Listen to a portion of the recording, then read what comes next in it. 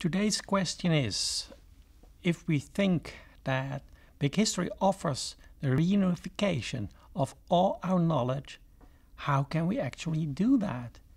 Is that possible at all? And if so, how would we do it?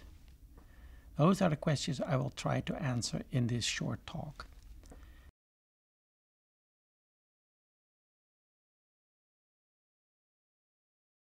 Now, big history offers an overview of all of history, from the beginning of the universe right until life on Earth, where we are right here, right now. That's what we're doing. And that means it must contain all our knowledge of the past.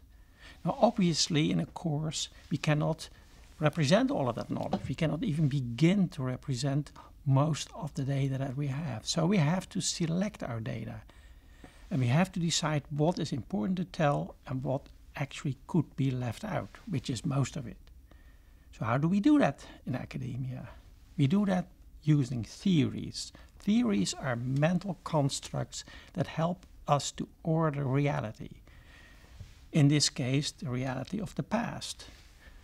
So the theories help us to decide what is important to tell and what we actually could leave out in the story, although it may be important to refer to it if we want to verify or at least think about the value of our story.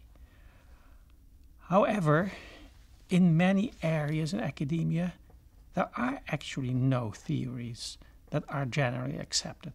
A major example is human history. It doesn't have what we call a paradigm. It doesn't have a general theoretical approach that tells us how all of history, human history at least, works. So that's a problem.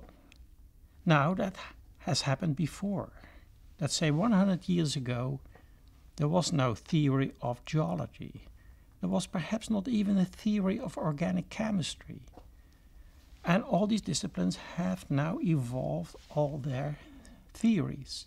So it may happen in the future that human history will also evolve its own paradigm. But right now it doesn't exist. So what we're seeing is that big history consists of a series of theories that are reasonably well established. There's a Big Bang cosmology, plate tectonics that tells us how the surface of the Earth works, why there are volcanoes, why there are mountains, why there are oceans and earthquakes and all the rest. But we don't have that for other areas. We don't have it also for, let's say, the interaction between life and geology, the biosphere, in other words. So what we're seeing when we think about big history, that suddenly we realize, hey, there are areas where we have theories and there are areas where we don't have clear theories. So suddenly, by studying big history, we see the gaps in our theories. So that is an additional problem, right? Now, how can we start to tackle all of that? My suggestion is that if we can formulate a general underlying theory of history that may help us to understand and explain to some extent what has been happening all over time, perhaps we can also use that theory to connect all the other theories to it and see how that works. Now, in my book, Big History and the Future of Humanity, I have developed such a theory, which is now generally accepted among big historians all around the world, so I think. And it is actually very simple. It works like this. The question is, if you get a certain level of complexity, let's consider ourselves as a form of complexity. How does that actually happen? Why is it that we don't fall apart? Why is it that we can maintain ourselves? How does that work? And the answer is very simple. We need a certain amount of energy and also a certain amount of matter, certain flows that go through us that help us maintain this complexity, and we need certain good circumstances. I call them Goldilocks circumstances.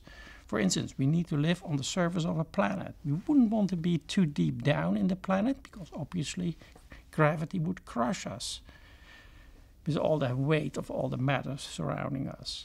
If you were too high up in the atmosphere, there would not be enough air. So that's not a pleasant situation either. Actually, we can only live on the surface of this planet in a very narrow band.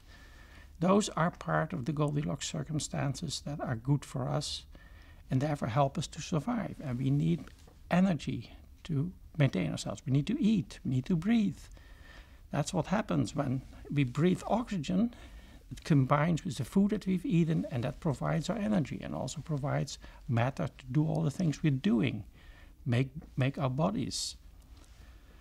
So all of that is part of what I consider a very simple general theory of how big history works. It doesn't only work with humans, it works just as well with explaining how the beginning of the universe works. Actually, this is a theory that is underlying all of natural science, and it's very easy to accommodate all of natural science in that theory. I don't think there are any contradictions.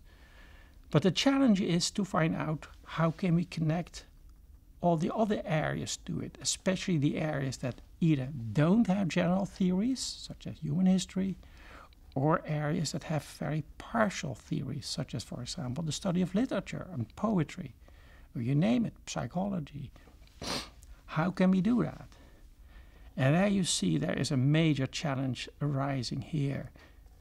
It has never been attempted before to reunify all the academic theories into one single theoretical framework. Perhaps it is possible, perhaps not. I think it's worth giving it a shot. And I think it would be great if you, the viewer, would be thinking along those lines while watching all the movies of this course. What could we do to improve? What kind of challenges are out there? How can we turn big history into a better story? Because I think we're currently at the very beginning of big history. We're not at the end yet. We're able to tell a story about how everything has happened, but I'm sure the story can be improved greatly, and we need your help. So please help us to improve our story.